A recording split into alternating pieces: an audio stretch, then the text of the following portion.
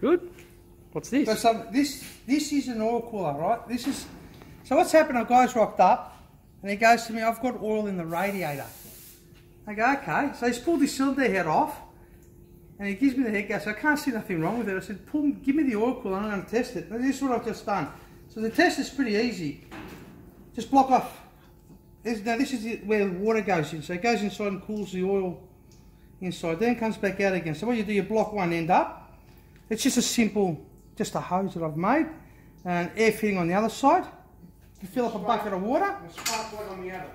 And what you do, just plug in your air from your compressor. I'm going to dump it in here.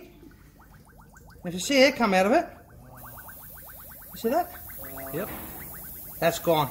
So this was a problem that he's had. So he's pulled the cylinder head off for nothing, this guy.